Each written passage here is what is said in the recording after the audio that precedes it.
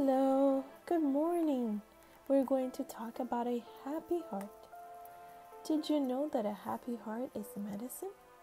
We find this in Proverbs chapter 17, verse 22, the first part of the verse. A merry heart does good, like medicine. We have seen that the relationship that exists between the mind and the body is very intimate, and when one is affected, the other sympathizes. We have also seen that the condition of the mind affects the health to a far greater degree than many of us realize. Many of the diseases from which we suffer are the result of mental depression, grief, anxiety, discontent, remorse, guilt, distrust.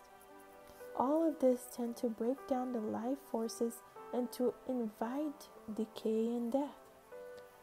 We know that disease is something produced and is often greatly aggravated by our imagination.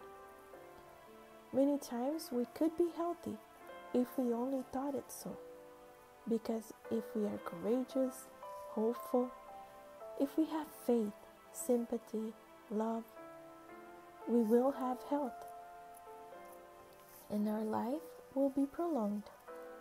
A contented mind, a cheerful spirit is health to the body and strength to the soul.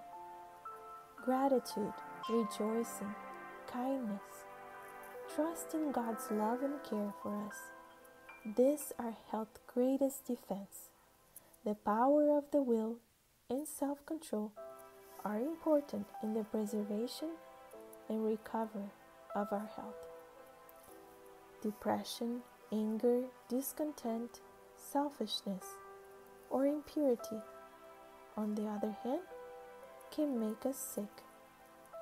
The marvelous life-giving power to be found in cheerfulness, unselfishness, and gratitude is what we should always keep in our mind.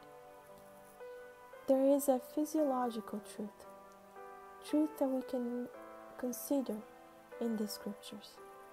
A merry, rejoicing heart does good like a medicine. The true principles of Christianity open before all a source of unlimited happiness. We should encourage a cheerful, hopeful, peaceful frame of mind, for our health depends upon our doing so.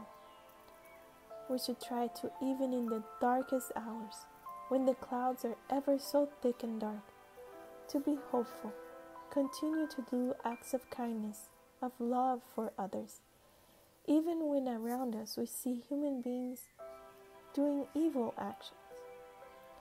As Christ, we may be able to say, Father, forgive them. We need to love our neighbors. This is good for our health. We need to smile and be happy, thankful. If we read the scriptures carefully, we find there are many reasons for us to be happy.